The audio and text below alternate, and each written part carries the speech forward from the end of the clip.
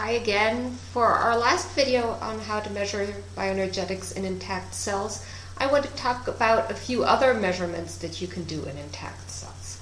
One of them is a measurement of delta pH. Now, as we saw, proton motive force has two components. It has the electrical component, so the membrane potential, but also delta pH participates in proton motive force. So under some conditions, you might want to measure delta pH. You can measure delta pH by using mitochondrially encoded proteins that are pH sensitive, and there are a number of fluorescent proteins that are pH sensitive. In fact, most green fluorescent proteins are sensitive to pH, but there are some that are designed to be specifically pH sensitive. And measuring mitochondrial pH with these proteins, and then accumulating in the cell the esterified form of BCCF, which is a fluorescent probe that will give you the measurement of the pH in the cytosol. And then by comparing these two pHs, you can get delta pH if you need that measurement. Another really cool measurement that's, I think, underutilized is the measurement of mitochondrial NADPH fluorescence. So NAD and NADPH, when in the reduced form, are both autofluorescent. You can measure the fluorescence of these species simply by their autofluorescence without adding any probes. And you can see these, the fluorescence of these species in mitochondria specifically because most NAD in the cytosol is in the oxidized form, while NADH is predominant in mitochondria. So mitochondria really light up in the wavelengths that NADPH is fluorescent.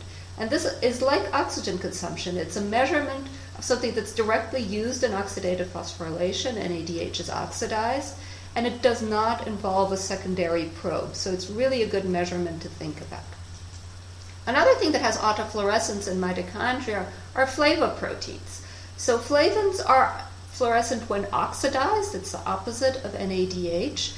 And there are lots of flavins in mitochondria. Autofluorescence from flavins in mitochondria is thought to be mostly complexes 1 and 2, but it actually can include other flavoproteins, including those that are in the matrix and not only the ones in the inner mitochondrial membrane. So just so you have an idea of these autofluorescences, this is autofluorescence of NADPH in mitochondria. And we don't know if it's NAD or NADP. That's why we put the P in parentheses.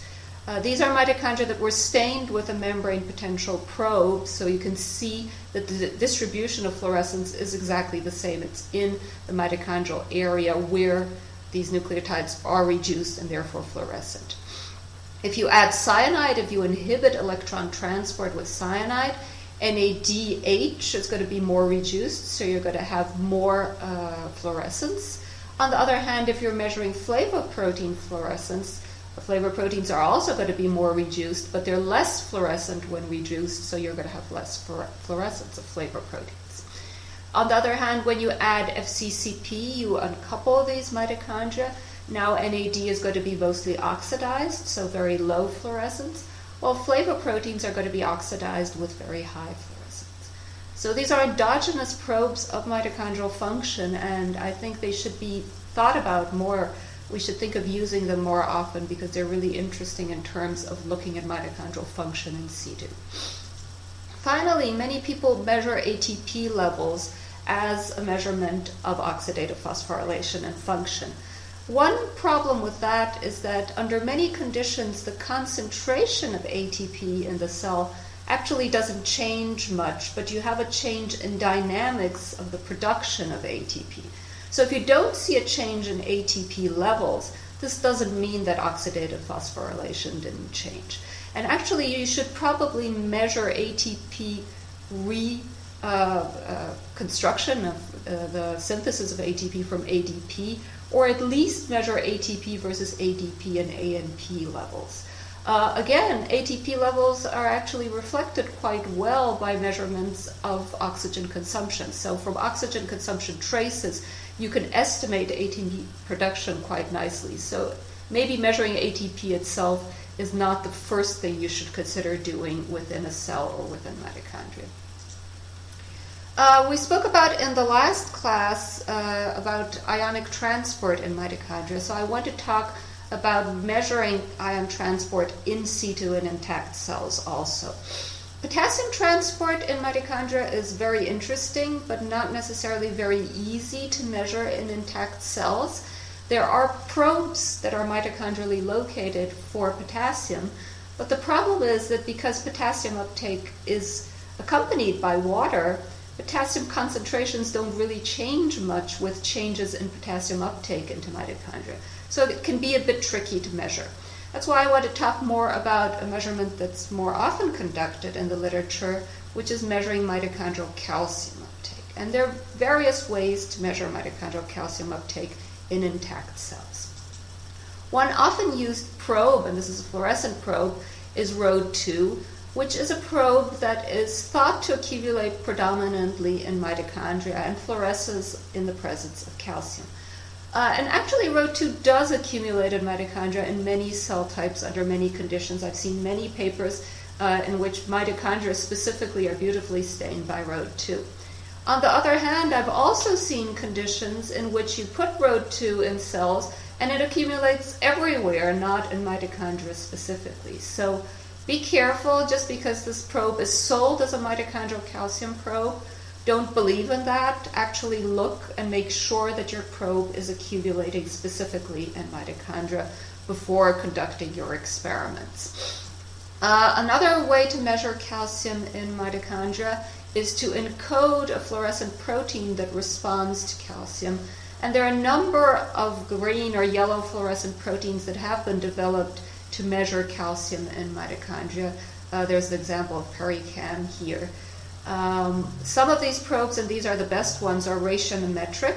So you can measure one fluorescence for the bound probe to calcium and another fluorescence for the probe that's not bound to calcium. And that's very interesting because with the ratio, you eliminate problems of different levels of expression of these proteins. And you also eliminate problems of changes in fluorescence of these proteins that are not related to calcium binding. So changes in pH specifically can change the fluorescence of all fluorescent proteins.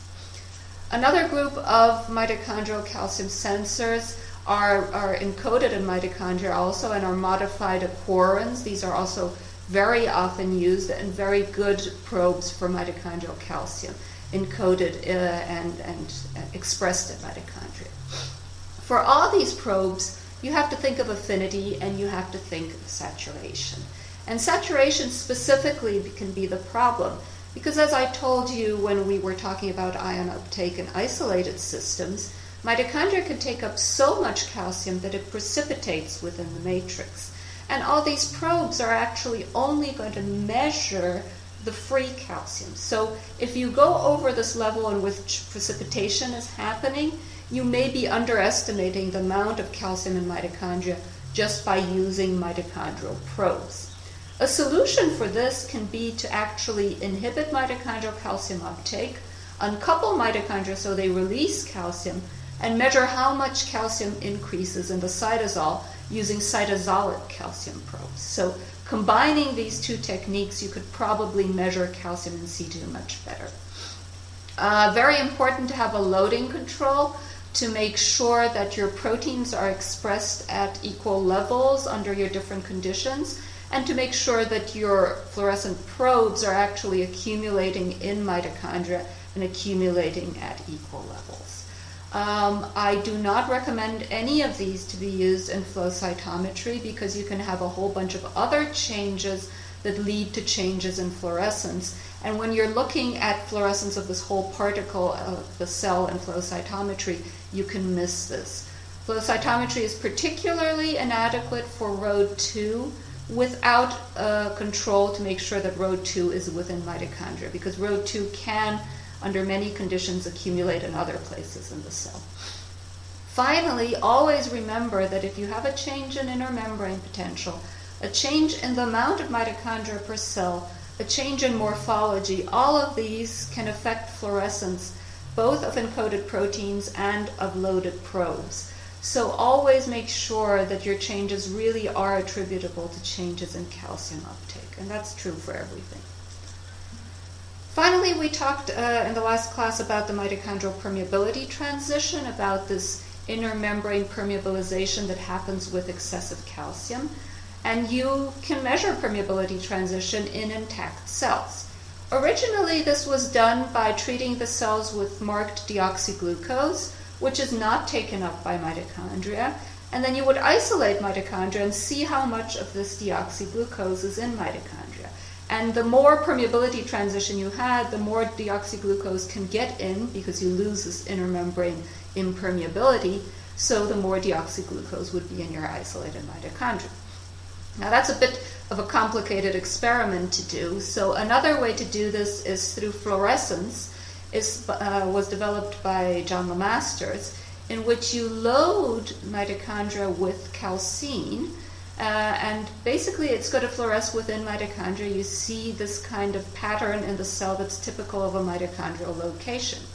Then if you submit these cells to a situation in which permeability transition happens, such as ischemia reperfusion, you see a release of this calcine, and it's now in the cytosol because of this loss of inner mitochondrial membrane integrity. And as expected for permeability transition, you can see here that the process is inhibited by low pH and also inhibited by the presence of cyclosporin A. So that really shows that it's the mitochondrial permeability transition. So those are the things I wanted to tell you about measurements in intact cells. For next class, we're going to talk about measurements of mitochondrial oxidants and antioxidants. Now, this is a subject that in the Nichols and Ferguson book there isn't a whole lot of, but it's something that many people measure, and many people are interested in measuring mitochondrial reactive oxygen species. So I really want to give one class on this subject. And as reading material, I'm going to recommend a review I wrote myself in Redox Biology. So if you could please download this review. This is an open access review in Redox Biology. It's a 2019 review in my name, and that's the subject that we're going to use as reading matter for the next class, in addition to the videos that I'm going to make. So bye until then.